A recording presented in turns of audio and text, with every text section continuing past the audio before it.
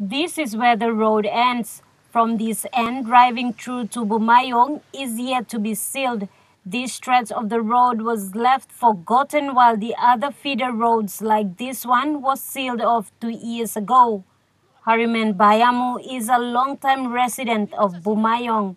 He first came and settled here in 1979. Bayamu says the last time this road was sealed was in 1984. 32 years now, me plus have no cut on by development come on side no road. Me plus stop was now you can look at the road and back place. I'm close to 32 years now. The road deteriorated over the years, leaving it in its current state. Much of the damaged road is caused by rain. During sunny weather, it is dusty, another health hazard to commuters and residents.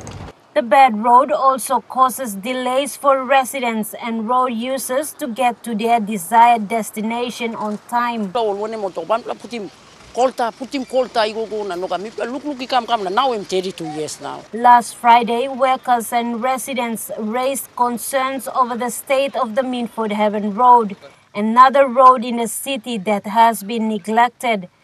The residents are hoping that the 7.5 million kina the Morobe provincial government budgeted for this year on the Lay City Road, drainage and grass cutting will solve this problem once and for all.